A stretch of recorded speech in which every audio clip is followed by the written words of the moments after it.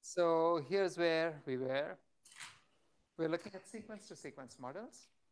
And the problem is uh, one where some sequence of inputs goes in and a different sequence of symbols comes out. And there may be no obvious correspondence between the sequence going in and the sequence coming out. For example, if you were trying to perform, say, a dialogue system, my screen is blank, goes in. Please check if your computer is plugged in, comes out. There's no real apparent correspondence between any component of the input, any component of the output, neither in terms of order nor in terms of the actual symbols.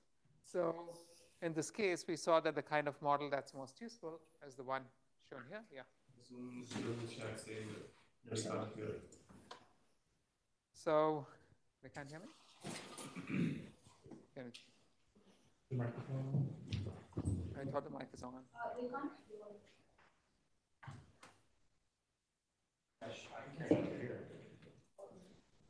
Right, this is on. So folks on Zoom, can you hear me? Yeah. Okay, they're able to hear me. All right. So, and we saw that the kind of model that is most appropriate is this one here, except, and so it has a component of the model that processes the input and computes a hidden representation from the input, and a second component that uses this hidden representation to generate the response. Now, this basic model, of course, had the issue that the conveyance of information from one time step in the output to the other was entirely through the hidden representation, which we deemed was insufficient because the surface responses that are drawn at each time must also condition what comes downstream. And so the way we did it was to actually have those surface responses go back in. Now, something that you need to be aware of over here is that in principle, in a model like this, the hidden states, the sequence of hidden states carry all the information required for the conceptual level of the response. So the fact that the surface response is being fed back in has more to do with the expression, but only in this model. We're going to get more sophisticated pretty quickly, right? And so here's how this so-called simple translation model worked. The input sequence fed into a recurrent structure, and eventually when the last symbol of the input went in, you got some hidden state.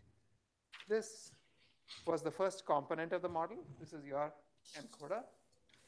And the hidden state was then passed to the decoder over here, which is a second recurrent network, which is seeded by a start of sequence marker here, SOS.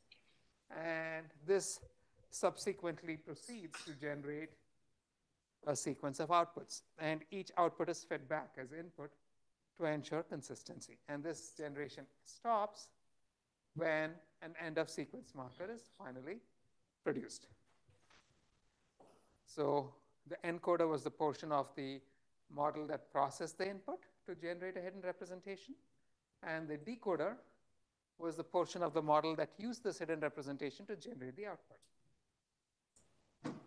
The issue here is that the only component of the model that's conveying information from the input to the output is the value shown in the value in the hidden node shown by the red box, meaning you have the entire input being processed, and all of that information is expected to be encapsulated within the representation captured by this final hidden node.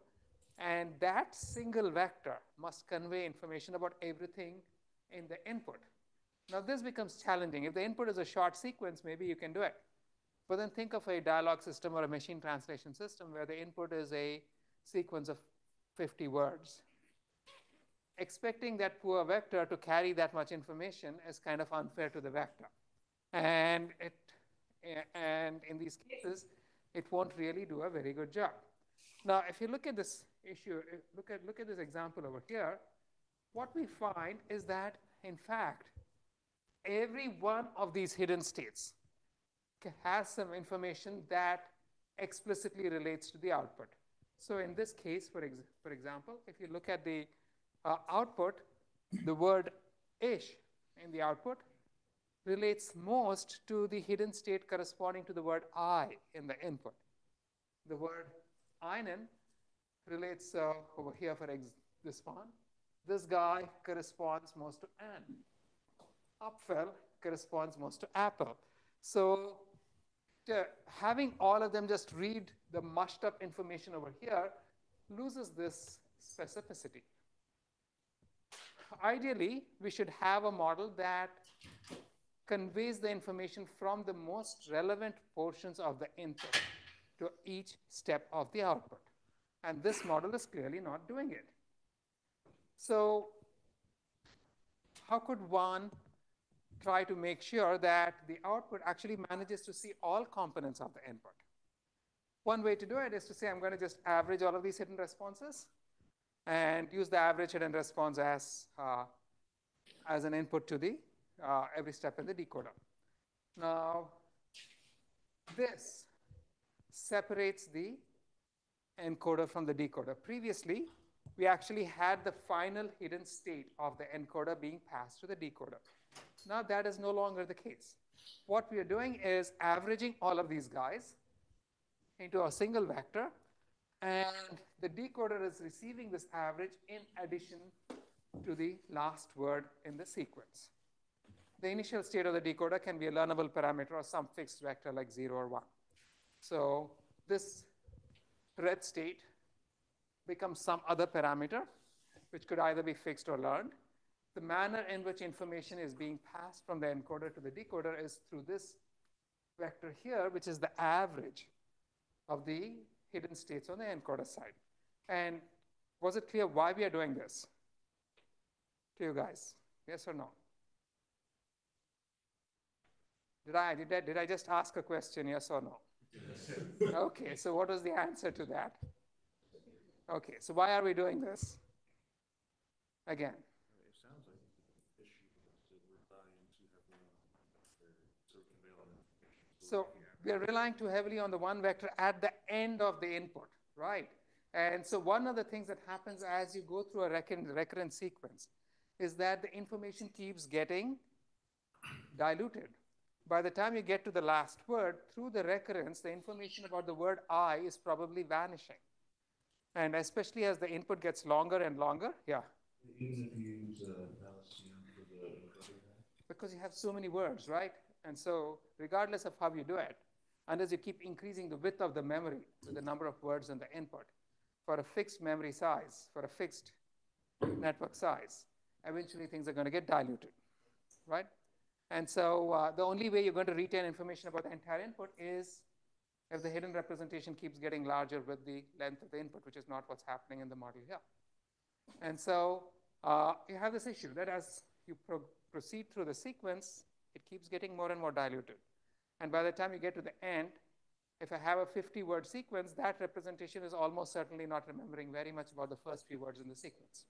And so to sort of work your way around it, you can say the decoder must look at the hidden state explicitly, at the hidden state at every input time explicitly. And one way to do it is to just average all of these guys, which makes sure that all of them have a contribution to whatever is being passed to the decoder. That makes sense? Right. Now, what is an issue over here? This is the issue here is that when I average up all of these hidden state values, then I'm giving equal weight to the hidden state corresponding to every input. So the contribution of the word I is going to be the same as the contribution of the word apple to this hidden state. On the decoder side, whatever is being passed here is not discriminating between the different inputs. So this out here, for instance, must somehow figure out from this mushed up input, the mushed up hidden representation, how much information and what information to extract to make the next prediction. And that becomes challenging, right? So a better thing to do is to somehow capture capture the fact that each output actually relates to some portions of the input more than others. For example, the word ish in the output is more related to the word I than to the word apple. And so you would still like to perform this kind of hidden weighted combination of inputs, except that the specific manner in which you weight the hidden states before you combine them must be specific to the output. So this way, we would use a different weighted sum of these hidden states going into each of these output steps. The challenge here is, what are these weights? And what must the characteristics of these weights be? Now, ideally, these weights must somehow figure out which portions of the input are most relevant to each output. So the overall process is going to be something like this. When you're generating the very first output over here, you're going to compute some weighted combination of the hidden states in the input and the encoder. And that's my vector C0, which we will call a context. This is the context that's being used to generate the word ish. And then once that is done, at the subsequent step, we're going to use a completely different weighted combination of the hidden states in the encoder side. And so these weights are now specific to the second step. So what is changing is the weights. The hidden state values themselves, the h's themselves remain the same. And this forms the context that's going to be passed on when you're generating the second output word. And then the same thing for the third output word, you're going to use yet another weighted combination of the hidden states in the input. And for the fourth, you're going to use yet another, and so on. And this is the process that we will use to generate each word in the output. Now, so where does that reflect over here? On the input side, we are generating a hidden state H corresponding to every input word. Now, on the output side, when computing any output word, corresponding to that word, there's a very specific set of weights. So when you're generating the tth word, there's a specific set of weights, wi of t, and here the t represents the fact that you're generating the tth word on the output side. The subscript I relates to the specific input word that you're considering. So w1 of t is the weight associated to given to h1. w2 of t is the weight given to h2. And the t itself tells you which word you're generating on the output side. Now, how are these weights to be generated, and what are the characteristics these weights must have? Again, I point you to the fact that every word in the output relates to a different portion of the input. So the word ish on the output relates most to I.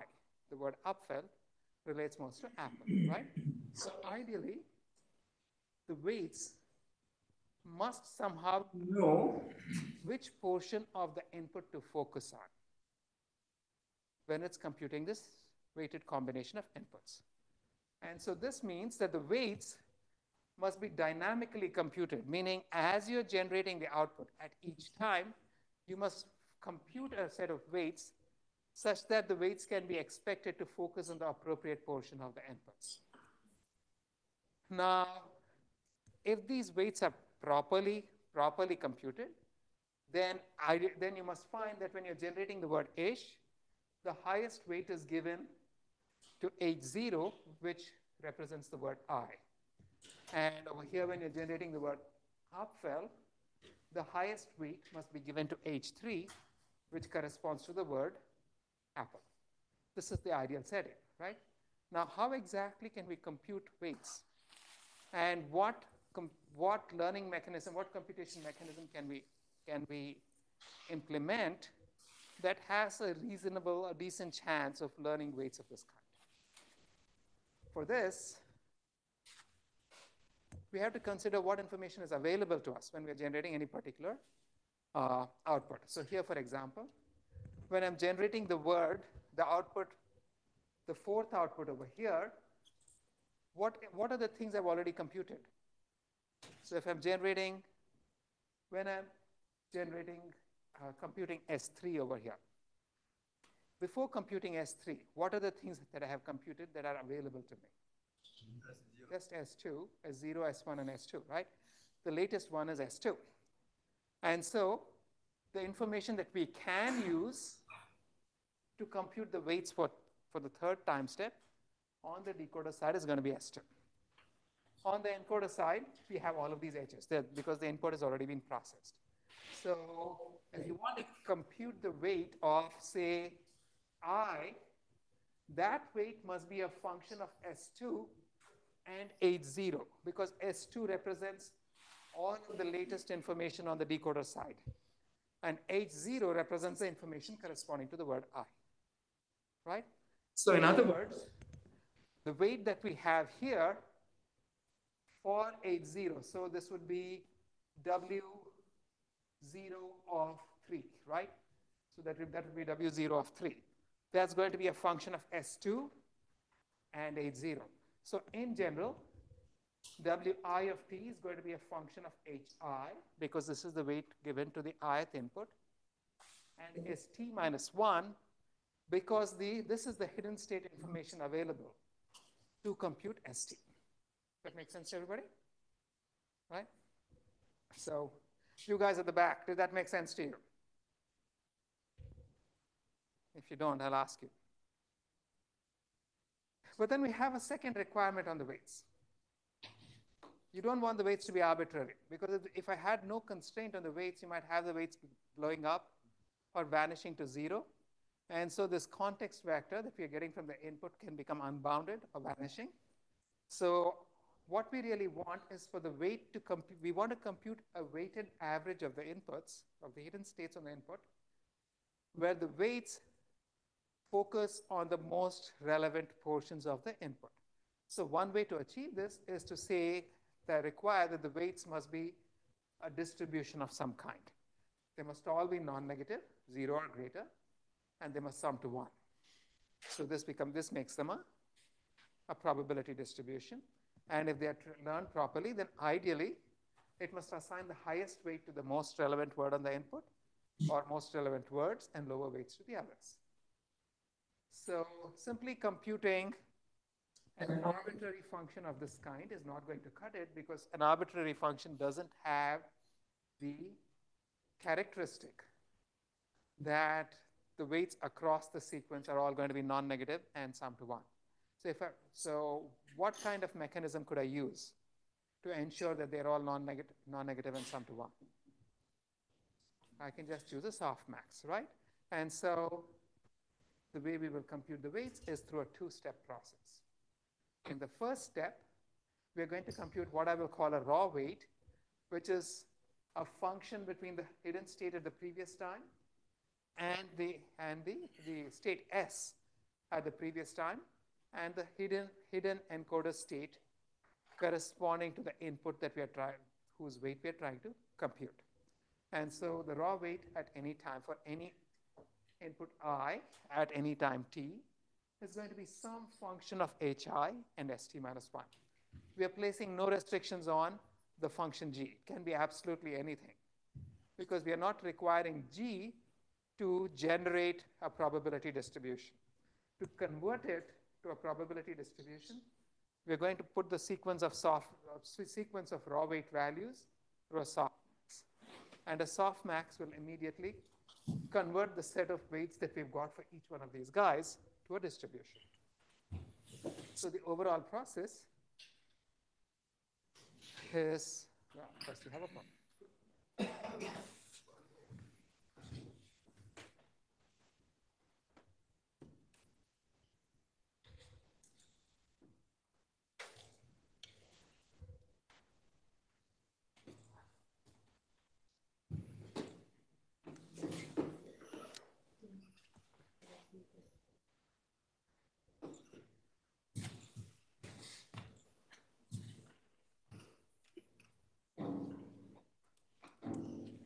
There's a person called Grey Panther in class. Who's Grey Panther? Grey Panther, are you in class? True. True. Okay, next one. Who's the next person? This is gray flamingo. Who's gray flamingo? Is gray flamingo in class? True. Second one's true as also. Thank you. And who is the olive lion? The third one is true. The olive lion, third one is true? Okay. Does everybody agree that all three are true?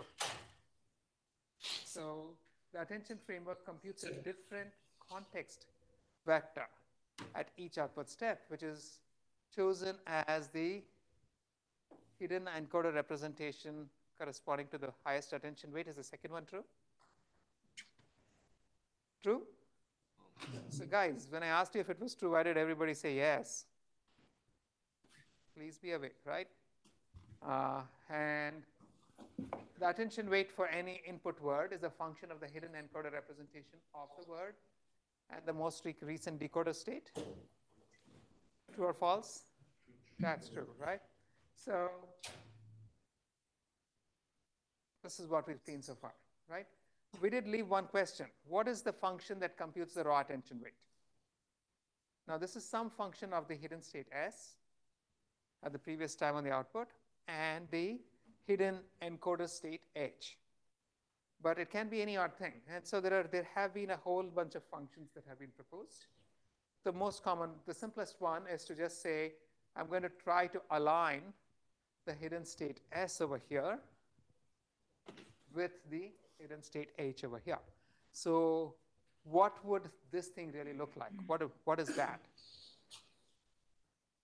What does that look like? What term is that? Assuming all the hidden representations are length 1, what would it represent?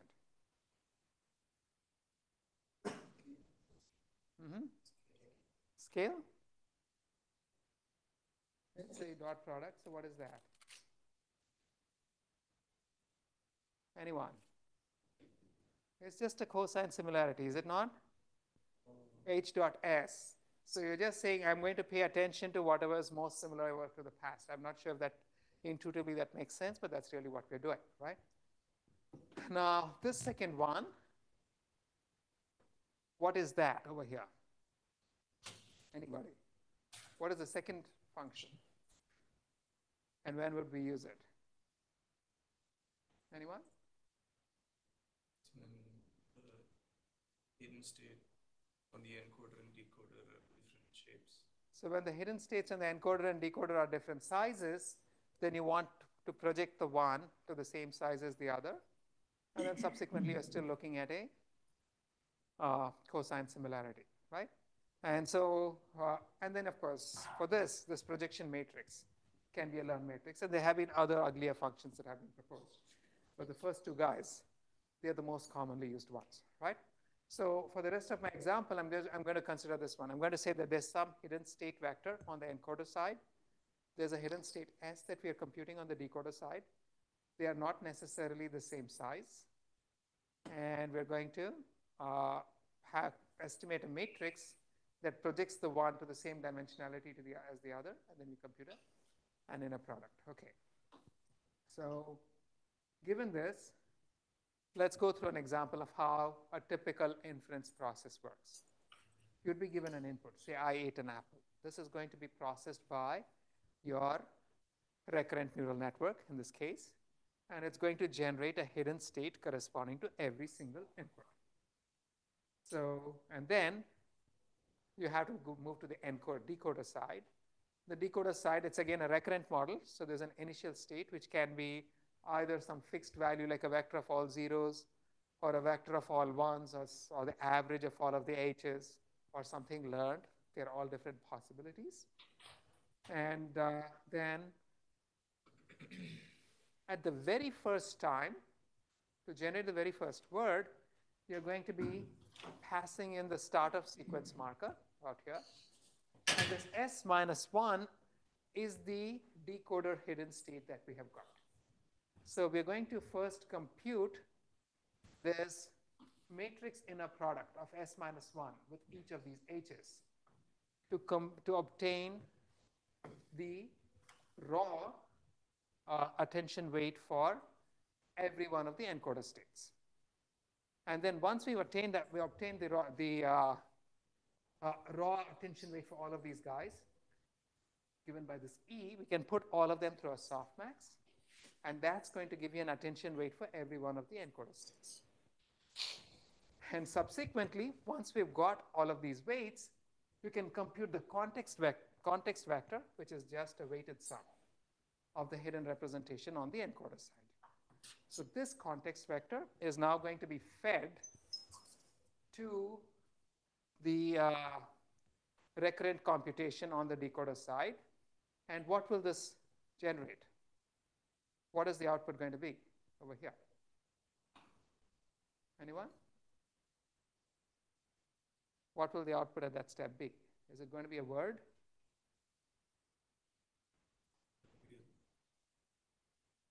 What will it be? Is it going to be a weight matrix? What will it be? It'll be a word. Again, the decoder, as we said in the last class, what is the decoder? Yeah? Yeah, what was that again? It is a language model, right? And what kind of language model is it?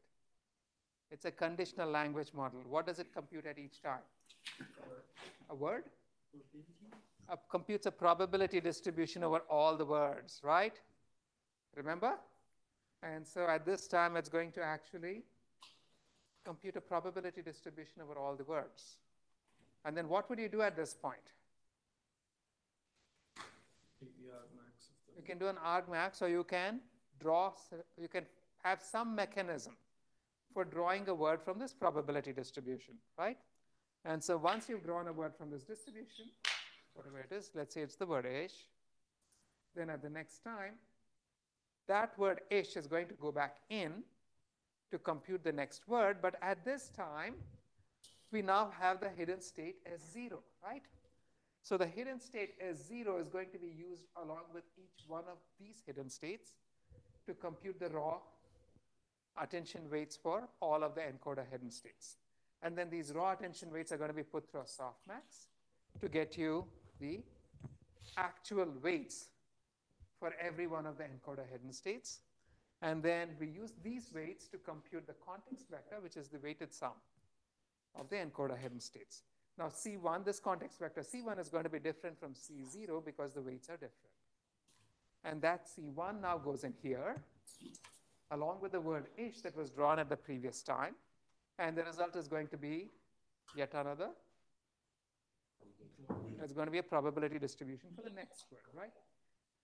So when I look at this, what is the actual probability term being computed over here?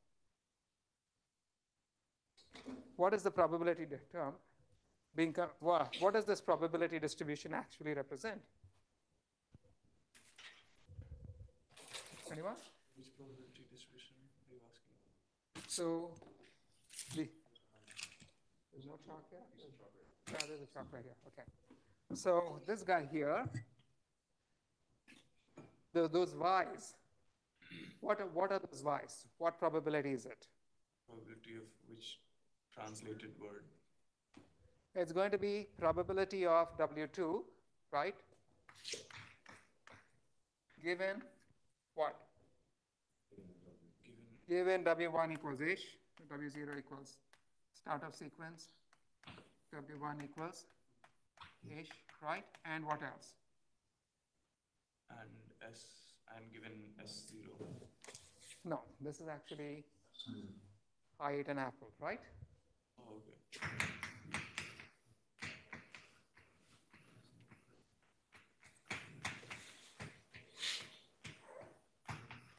That's what it's actually computed at each time.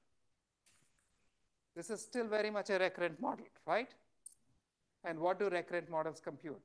The probability distribution at the current time given all the inputs until now, which includes the inputs on the input side and all the outputs generated so far. Make sense to everybody? Right, okay. And so from this distribution, you're going to be drawing some word like harbor, and Now, Harbor goes back in, right? What would we do at the next step? Anyone? For the next output, what would we do? The same thing. So what is the same thing? That plus W2, I guess. So what would the next step be, guys? You probably give W3 given W2 equals. Yeah, but what is the process? Compute all the raw weights. You're going to use, and what would we use for that? S1. We're going to use S1 to compute the raw weights for all of the hidden states on the encoder side. Use those to compute, put them through a softmax to compute an attention weight for every encoder state on the hidden side. Then compute a weighted sum of all the encoder states. And that's going to give you the next context vector, which is C2, which is fed in here along with Harbor to generate a probability distribution. And what is that probability distribution now? And this is W2 equals Harbor, right? And the rest of it. So at each time you're computing the probability distribution for the next word, given everything so far and everything in the input. So this is the key piece. In other words, we are always performing, what are we performing? This is language modeling, right? And we are always computing conditional probabilities for a language model. That makes sense to everybody, right? And so I could draw a word from this and keep continuing to do this until I eventually draw an end of sequence marker. So everyone here? Now, so what is this model actually computing overall? What is this model representing? What kind of a model is this? Yeah, but what kind of a model is this still? Language.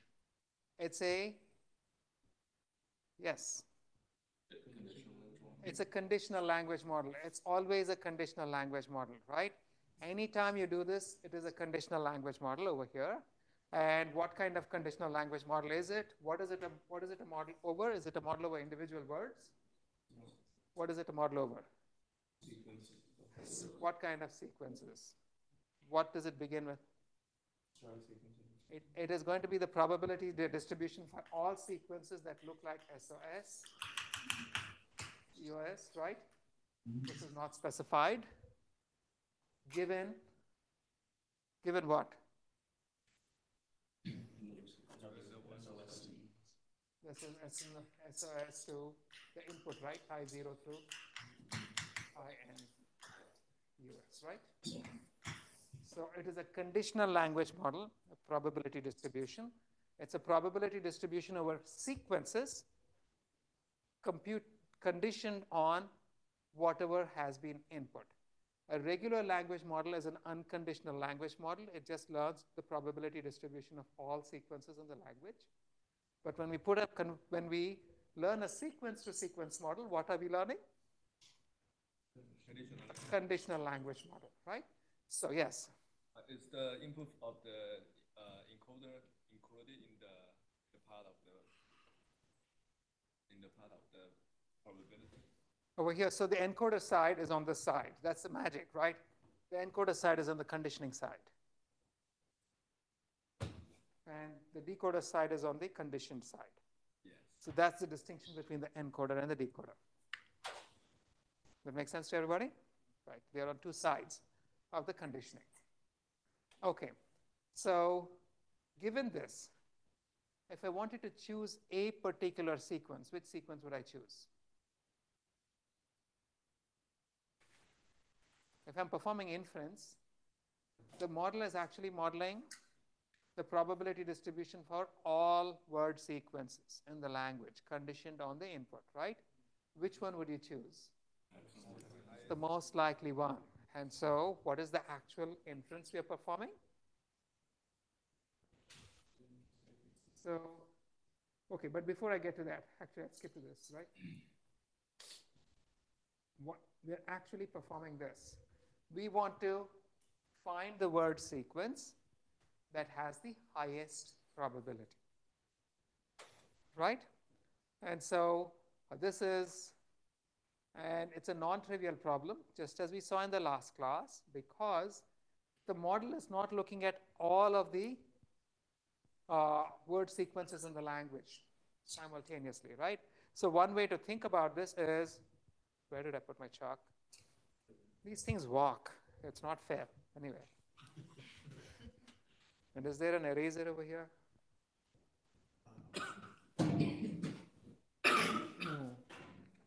All right, I use another word. Okay.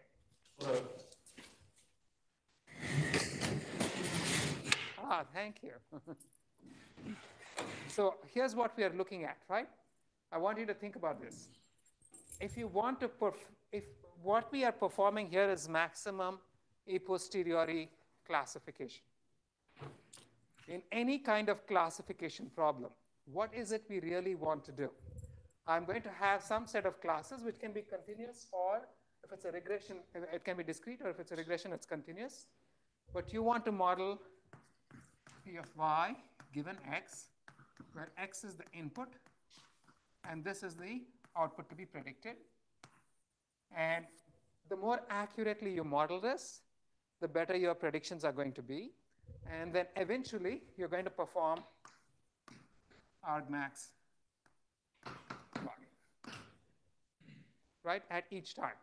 And so in order for us to be able to do this, we need to know P of y given x.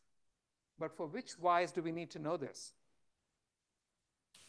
And we need to know this for every possible y, right? And so what we really need is, I have y, I have to find the P of y given x for every possible y, and then pick the y for which this is highest, right? In your standard MLP, what do we do? You have a probability distribution over all classes, correct? And so you're actually seeing the probability for every y for the given x, which is why you can pick the most probable word. If I want to do that in the case of sentences, what happens? You run the same nose problem we saw last class. The problem is this, that this thing is infinitely long, right? There are infinite classes. If you wanted to explicitly model this, you'd need an output layer with infinite classes. You're not going to be doing that, right? So instead, what we are doing is computing the probability. What we can do is to compute the probability of just one word at a time. So anytime I feed in, I draw a specific word. So what I really want to do is model the entire distribution and pick the y for which this is largest. What is this computing the entire distribution? Is it? Yes or no? Can everybody say no together? No. Why not? Because it's not, it ends when you draw yours. No, it's because there's only a single sentence being considered. How many sentences is it considering in this case? One, Ishaba and an Apfelgegessen, right? You really want to compute this distribution for every word sequence. Instead, you're computing it for one guy, right? And somehow you want to come up with a mechanism which picks that one guy magically so that it's the most likely. Are you going to be able to do that? Impossible, right? You have an infinite spread, and anything you do is going to be kind of suboptimal, right? So what would be a better way of doing this? Yeah. Every output decoder computes is a single word. Yeah. You're drawing a single word from the distribution. But what's sent in as S1 to S2, does that represent that single word, or does it represent the probability of all the words? No, look over here. So what goes in here? I've literally shown you what goes in here. What goes in here? Apple. It's a word. Okay, so how do we tackle the problem? Because in last class we went through that Kanoes might have a higher probability. Yeah, so the whole point, so that's exactly it, right? So the greedy approach of picking one word at a time can give you the mistake that, we're picking one point and we are generating a sentence and we are doing the best we can to try to make sure that this guy is as close to this position as possible. But you really cannot, right? It is a greedy approach. That is the greedy approach, right? So what is a better way of doing this? A better way of doing this is to say, so think about it, right? This is, you can think of this as a landscape, right? And suppose I let you watch through a pinhole, and the pinhole is only one word wide. So you can be looking at the world, what is the highest spot in this room? But then I'm looking through this. This is all I can see, right? And then I can sort of scan through this and say, aha, that's the highest word. That's literally what we are doing when we are picking one word at a time. This hole that we are peeking through is one word wide, right? What would be a way of improving our chances of success? You make this hole a little bit wider, right? And so now I'm going to see a little bit more than just a word. And maybe I have a better chance of finding the highest peak in the landscape. So that's basically your standard beam search. That's what beam search is really doing. This is your beam, right? And so that's what we can do, right? At each point, the simplest thing is, now the ideal thing is that to explore the entire landscape. The ideal thing is to say, look at the height at every point and pick the highest one, which means that I have to compute the probability distribution for every single word sequence. But for that, I could start off with the first word, given a start of sequence marker, then pass all of the words back into the second stage of the network. Then I'm going to get probabilities for all the words, pass all of those again to the third stage and so on. And that's not going to work. So in a beam search, you say I'm going to retain the top K, which is like saying I'm going to make my peephole from one word wide to say 5 words wide, right? And so you pick the top K, and the thing over here is that when you pick the top K from an engineering perspective, as you when you increase the beam, each one of these guys in this step, both of them have the same previous as 0, so the context vector is going to be the same. But then if I go to the next time step, observe that when I'm making the prediction here, I'm computing the context vector using this version of the hidden state, right? Out here, I'm going to be using this version of the hidden state. And so the actual context vectors that go in are going to be different in the two cases, right? And so even the set of weights, as you increase the beam, every entry in the beam is going to have a different mechanism for computing the attention weights, and the context vectors are going to be different. But besides that, this is exactly the same beam search that we saw in the last class. And we're going to continue doing this till we get a end of sequence marker where the entire sequence has the highest probability yeses. Previously, weren't the output probabilities corresponding to, we only generate output probabilities for the output sequence? So over here, it's just the same. I've just drawn the picture differently, right? At each point, you're going to get a probability vector. You'll be picking the most likely sequence. It's always the most likely sequence. So look at this.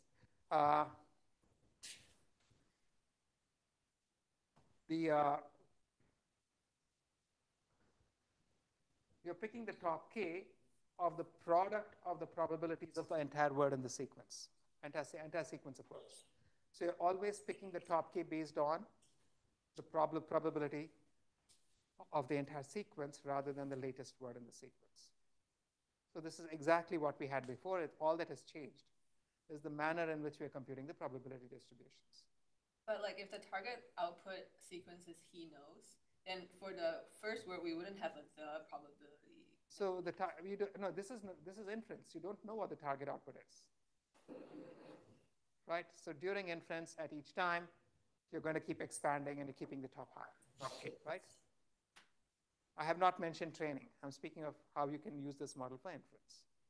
So for inference, we can generate a probability for any word in the vocabulary. Because it's going to be generating a probability distribution for the entire word sequence, right? So this figure is probably not capturing it fully. But if I were to look at what happens, I'd have the encoder. And so let me just call this the encoder, which has all the hidden states. And from this, I get a context vector and the start of sequence marker. And it's actually going to compute a probability distribution for all the words in the sequence, right? At the very first time. So let's say I decide to keep the top two. So then I'm going to knock these guys out, and these are the two most probable words in the sequence. You with me? Okay, then at the next time, I'm going to have another copy, two copies of the recurrent state. And this one is, let's say, this is the word ish. This is the word, do, for instance. This is going to take the word ish going in. This is going to take the word do going in. And then this hidden state is going to be used along with the encoder to generate a context vector which goes into both places, right? And then at this point, each of these guys is going to generate a probability distribution over all the words. So every one of these entries now has a probability which is going to be, so this, let's say this one corresponds to this. So the probability associated with this is the probability that you have computed from the network here times the probability over here. That's going to give you the probability of the entire sequence. And then you pick the top two based on the sequence level probability. Did that answer your question? Yeah. Right? Yeah. So we actually need to updating the encoder for according to the encoder is only computed once, right? Only the context changes. The context. Every time we need to include the previous state. Yeah. For each word. Yeah. Okay. For each stack, right? Because the context is going to change based on the previous state. So over here, you have only one context vector. Both of them will use the same context vector, right? But at the next time, if whatever goes out here, this branch is going to use the context vector computed from this, and this branch would use the context vector computed from there. But Makes sense. yeah, okay. And you continue this till the end of sequence marker has actually been encountered as the most likely state. Okay. There was one slide that I skipped in the middle. I'll get back to it, right? So, yeah. For multiple beams, like when we're computing the two most likely sequences, does it terminate when either reaches EOS? Or no, when the most likely sequence is, so let's say, where did I keep my chalk?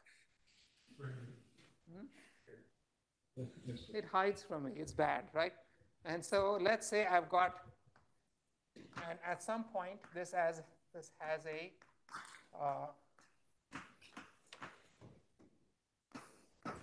I have computed a probability sequence, the probability distribution for both entries in the beam, right? And so here, let's just assume that if EOS is not the highest most probable, then you're not even going to consider it, right? But now if I may keep two, and let's say this is the word whatever Z, and this is the word EOS, if this remains in the beam, you're going to compute the total probability through this chain. If this remains in the beam, you're going to compute the total probability through this chain. If this chain has a higher probability than this guy, then you're not going to terminate this, right? Yeah. All you know is that you cannot extend this any further. So now the next time, you're going to have two things coming out of here because the above one cannot be extended. But you're going to keep extending things till the word sequence that ends with the end of sequence marker has the highest probability. Now this has this characteristic that when I get here, I may get two things, and I might find that the total probability of this chain of both of these are lower than the total probability of this guy. Then I'll have to pick the one that was the EOS, the sequence that terminated on the EOS earlier, right? So anyway, questions, guys? Any questions? Yes. I think someone mentioned this previously, but doesn't it necessarily bias it towards? It does, right? We have the same issue, so you end up with heuristics. So at the end of the day, we're getting the vector, the sentence with the highest probability. your best guess for the sentence with the highest probability because you're still looking through a small window, right? But at the end of the whole process. At the end of the process, if you're looking through a beam of 2, does this guarantee that you're going to find the most likely peak? Yeah. Yes? No, yeah. Right? You are more likely than if you have a narrower beam, that's all. The wider the beam, the more likely you are to find the best guy, that's all. Right? So now, what does this actually learn, right?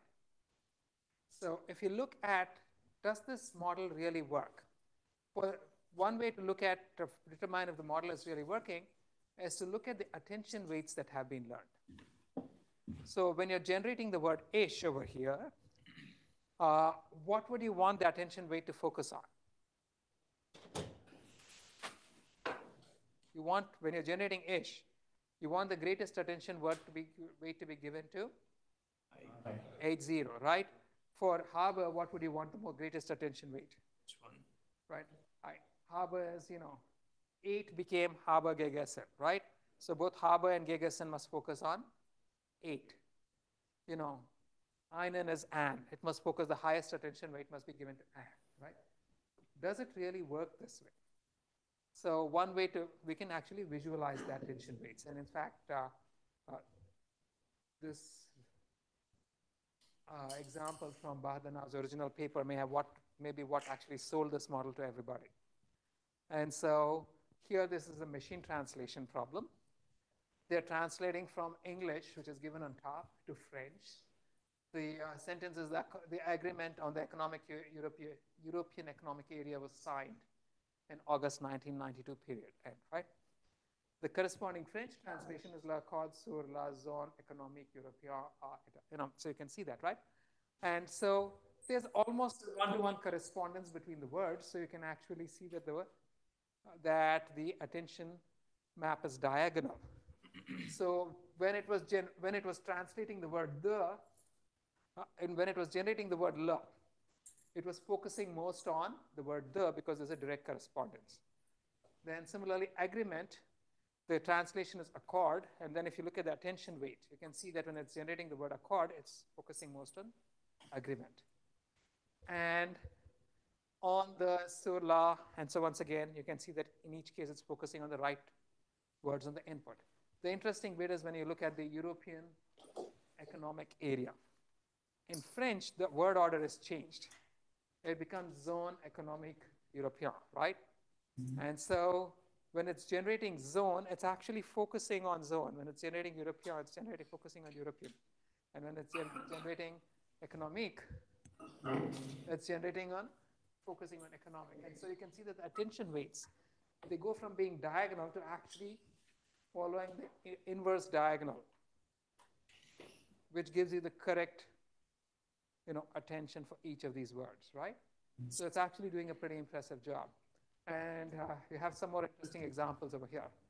This one was the man said something here, right? I've noticed something. The least known of environments. My French is so horrible that I can't point out. But if there's any person who knows French in class, you can verify that these attention maps actually make sense, right? So, amazing. Now, they have some translation examples in the paper, which is, again, translation from English to French. I won't pretend that I understand it, but apparently it's very good. Now, the thing is, before these models came in, the translation models, Google Translate used to use various other older style models for machine translation, language translation, and Google Translate stank. So this model came out in 2016. They literally switched to this attention-based model overnight in October or November 2016. And Google Translate literally went from being completely useless to perfectly useful overnight because they switched the model. Amazing. Things are much better now, of course, but it was a phenomenal change. So we've seen how a trained network can be used to compute outputs, right? How to compute one sequence to the other. Now, before doing that, I want to go back and point out one more thing that I sort of skipped over. And that's here. So I just said earlier that we can just use the hidden state on the decoder side against the hidden state on the encoder side to compute attention weights. But then that may be too fine-grained. For example, when you're translating the word apple, right? Which portion of the input should you be focusing on? To determine which portion of the input you should be focusing on, the context you have is I ate an, right? So when I'm looking at I ate an, you really know that you must be focusing on something that's related to food, not necessarily an apple, right? And so that means the hidden representation over here is very specific. It literally says the word apple. You want to have a lower granularity representation to determine that this is what must be focused on. If you directly try to focus on the word apple, you're likely to get confused. What you really want to know is that this is some kind of a food element that can be eaten, right? And so over here, you don't really want to be using the hidden representation for apple directly for determining the weight. You want to project it down to something that's coarser to decide that this is what is important and this is what I must be paying attention to when I translate the next word. That makes sense? And so what we typically do is project this hidden representation into two different values. One is what we call the key. The key is a coarser representation that represents category level information. And the value is a finer representation that actually represents specific instance level information. And so when you're computing the attention weights, we actually will use the key, but then the attention weights are going to be applied to the value to compute the context. That make sense to you guys? Right? And so this is just a minor tweak where instead of directly using the hidden state over here against the hidden state over here, from the hidden state, you're going to have a lower dimensional representation called a query, which is more at a concept level. And on the input, you're going to have a lower dimensional representation called the key. And these are the ones that are actually used to, it's not necessarily lower dimensional, but it's lower rank. And these are the ones that are actually used to determine the attention weights, because to decide what to pay attention to, you don't need very detailed information, right? And then subsequently, these attention weights are applied to the value to compute the context. Anyway, going on, questions? One in the chat. Yeah. Really? It's just a linear projection. So you have the hidden state, and it's a projection. It's a down projection, typically through some kind of a weight matrix that is learned. Okay, now let's look at how it is trained. This is exactly what we had discussed in the previous class, right? Now, in the ideal setting, we would be having something of this kind where the input goes in, you have the box, the output comes out, the target output comes out, and you would compute the divergence, and then you would propagate this derivative of this divergence back to learn all components of both the encoder and decoder. But this would not work. Why? Again, why would this not work? Yeah. There are like many sequences that you could have, so computing divergence is very hard. So the point is that during the early stages of training, at least, there's no guarantee on what kind of output is going to be generated. You don't know how long it is going to be.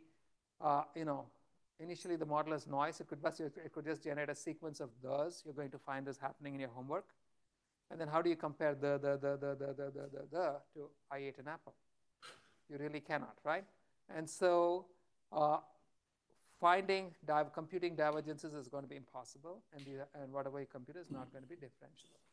So what we will do is to guide the decoder, and the way we guide the decoder is that we're also going to be passing the target into the decoder. But this is only during training, right? This is what we call teacher forcing. And so during training, you're actually going to be passing an Ishaba and an Apfel Gegessen, so that at each time it's only the problem is down to predicting just a single word, just as we did in standard language modeling. And now you can compute the divergence for one word and then propagate it back, right? So now this has a problem in that at this point, it's like, learning to ride a bicycle. If nobody ever lets you go on your own and someone's always supporting you, you're never really going to learn to ride a bicycle. Every now and then you must fall. And so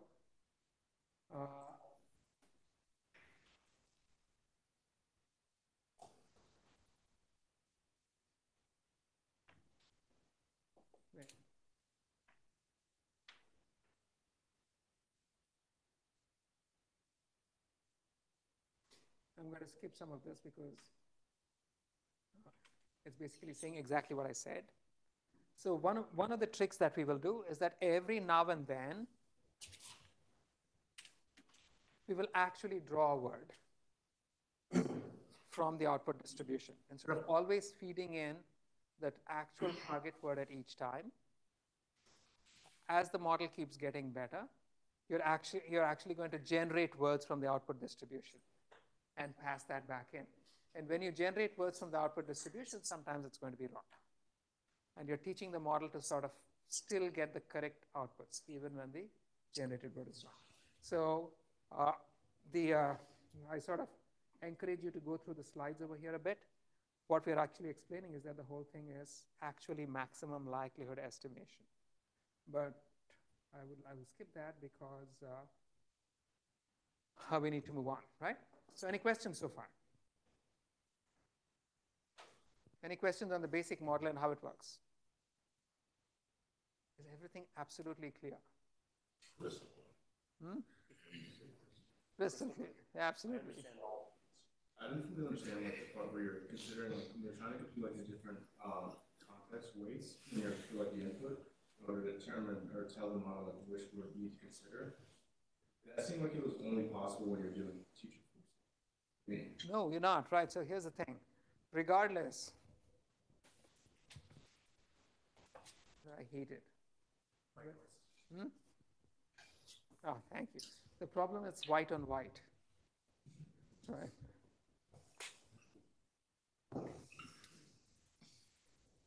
So let's say I just have I eat an apple, right? US.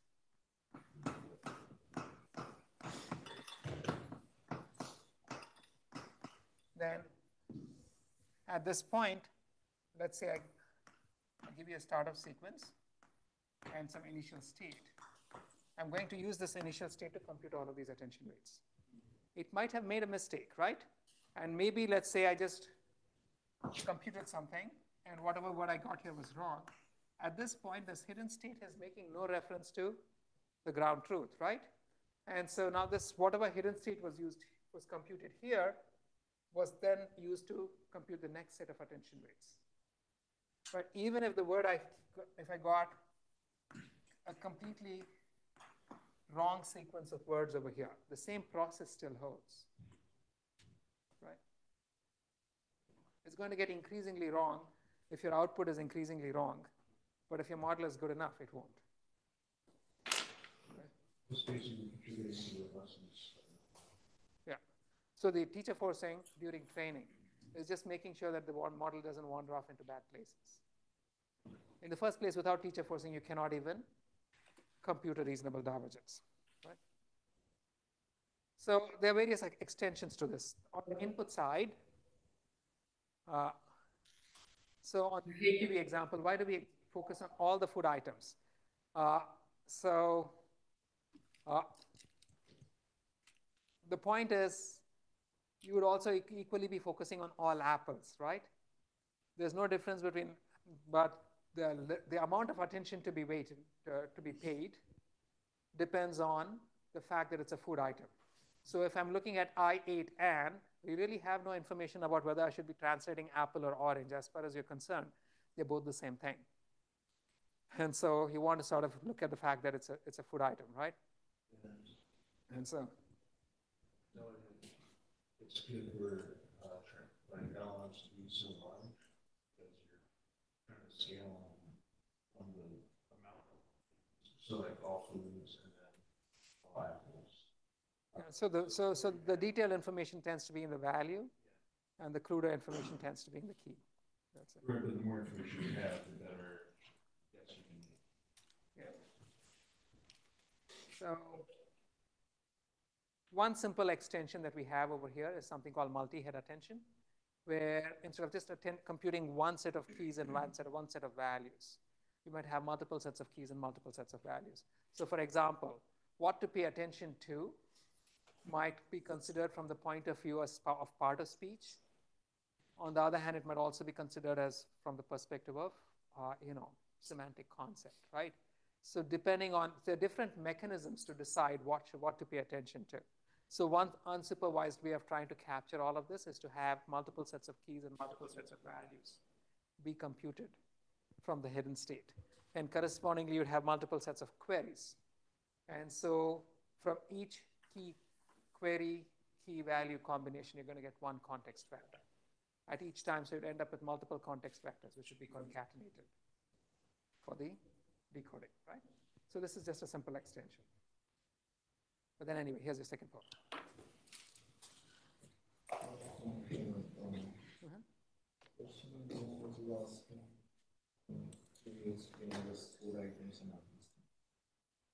To explain, okay, yeah.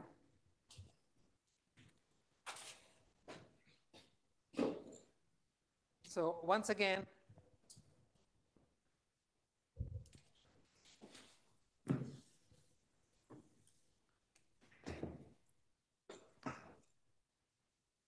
so let's just say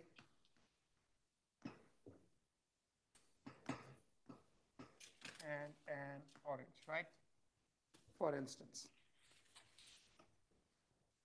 Then over here, the fact that you are going to be paying attention to something is going to be dependent on, again, keep in mind that the word order is a secondary aspect, right? The specific word order could be something else. But both of these are equally important in this particular context. So what do you actually want to pay attention to? So alternately stated, suppose I were translating two different sentences. One was I ate an orange, and the other is I ate an apple. So out on the decoder side, I have translated the I ate an portion. Then for the next word, should the fact that this is an apple make it more important than the fact that this is an orange? As far as the translation is concerned, these two are the same, right? The only thing is that both of them are fruit. So in order to compute the attention weights, the category level information becomes more relevant than the specific value itself. But then once you figure out what to pay attention to, you want to take into consideration the fact that it's an apple and not an orange. That's where the key and the value come in. Does that answer the question? So for each key, you might have multiple paired values. So corresponding to each key, there would be one value and one query. If you had multiple heads, each head would come with its own key query, key value query set, right? So, all right, answers for the first one. What is the answer, guys? Full tree search. The lady sleeping over there. What's the answer to the second one?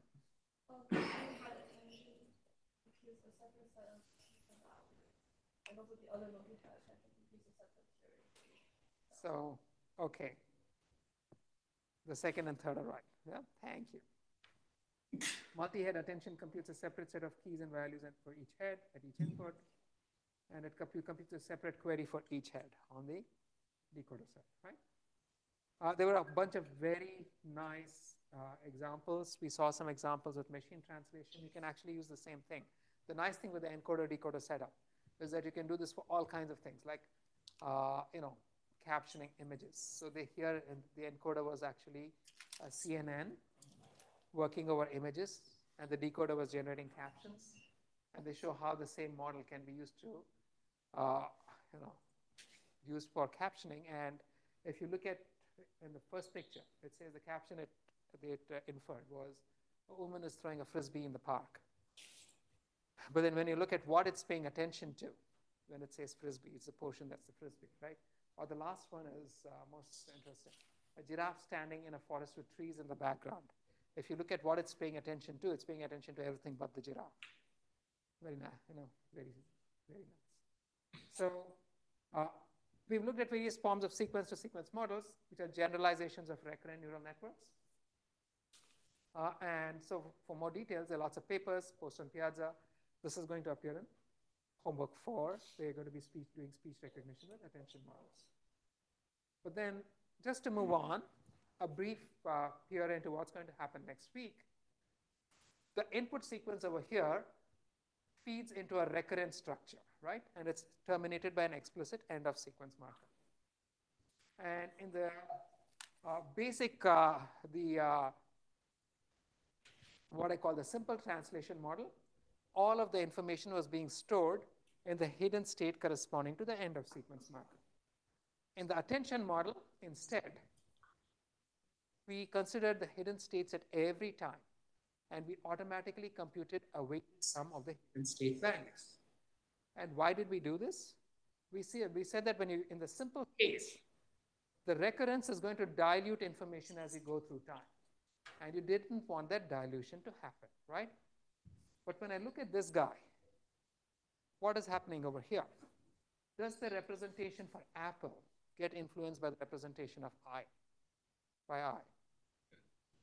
Because there is recurrence, right?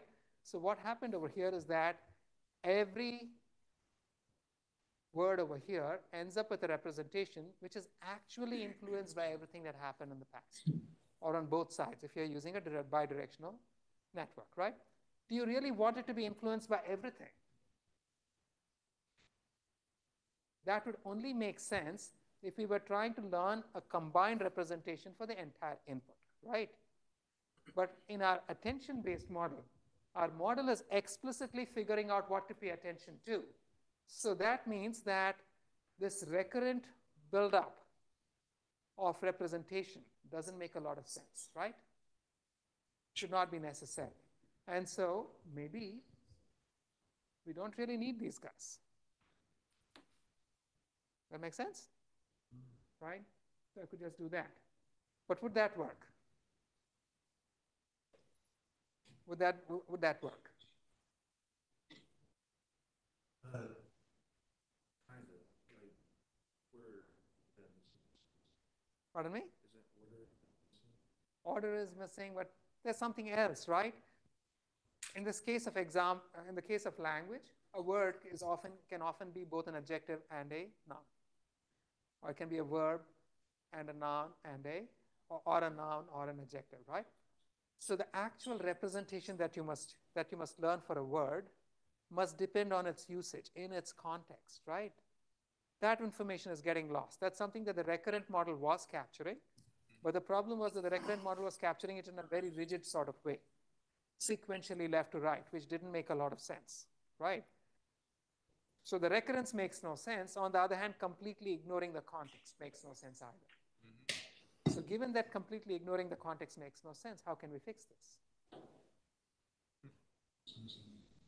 So cosine similarity, right? We can go right back to the attention framework. And so this eliminates context specificity. Now, for example, in our example over here, the embedding for an, the representation for an, must depend on the remaining words, because an can be translated to ein, eines, einer, depending on what else is happening in the language, right?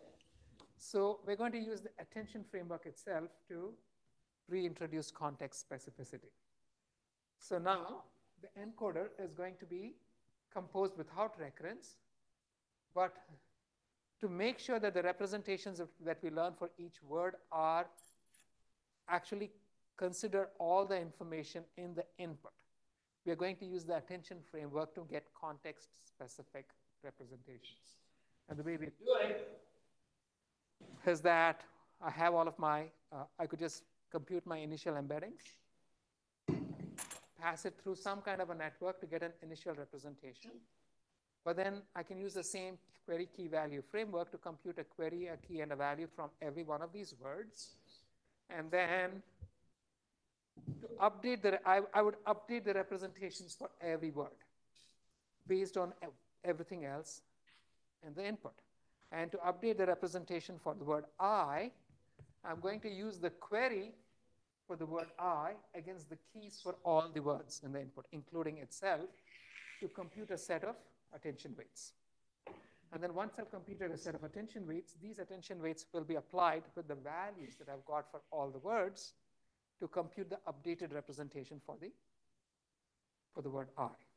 And then I can use the same mechanism subsequently so this is the updated representation is simply going to be a weighted sum of the values, right?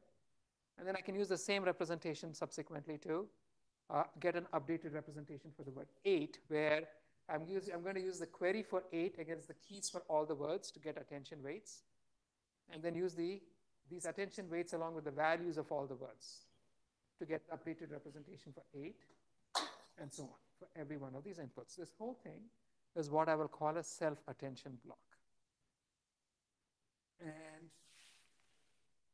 subsequently, so this is what is called a single head self-attention block.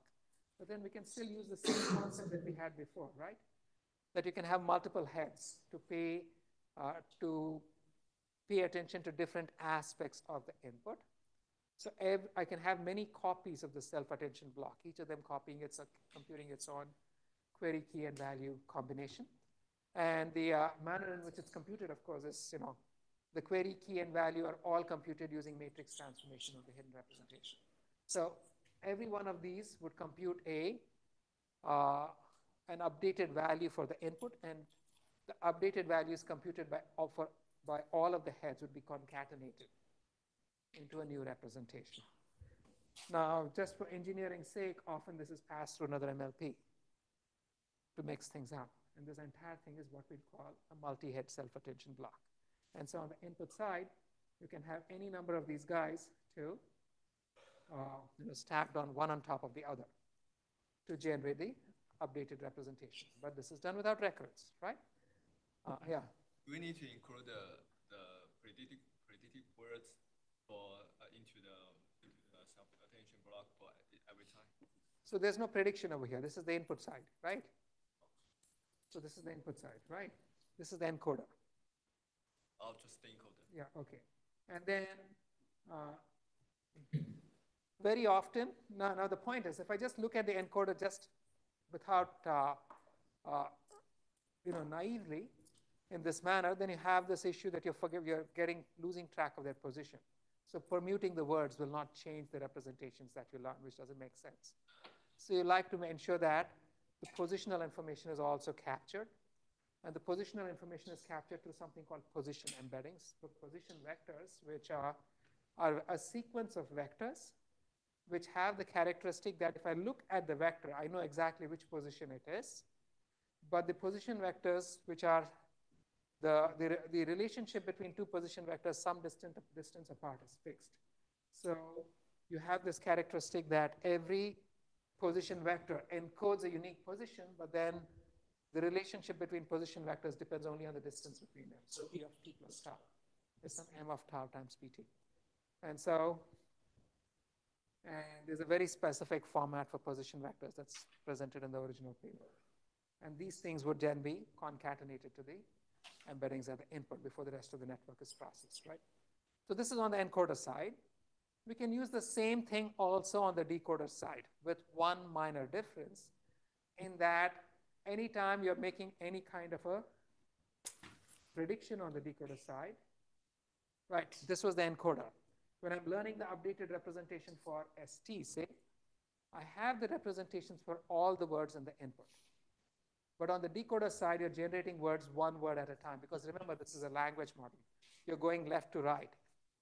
You're still computing the probability for the next word given all the words in the past and the entire input, which means that on the decoder side, you will not have the future words. So this gives us this framework where uh, which adds some engineering issues, which we will talk about in the next class, but you'll also be dealing with in the homework, possibly, if we have it. Right? And so, anyway, I'll stop right here. Just a brief. I'll skip the polls, but we're going to have more on transformers next week. I won't be here next week because I'm traveling, but our wonderful TAs, Josh and Kate, will be covering transformers in all their ugly aspects, including the details. They'll also show you how to code them up.